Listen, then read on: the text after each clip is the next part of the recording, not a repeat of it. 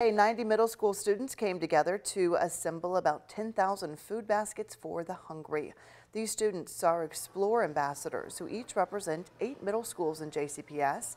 JCPS says this is a chance to bring them together for a district-wide leadership and community impact project.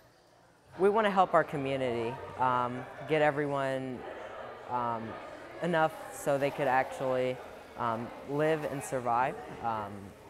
It'd be a good service to them and us. Before today, students have also raised money and worked on community service projects in their own schools.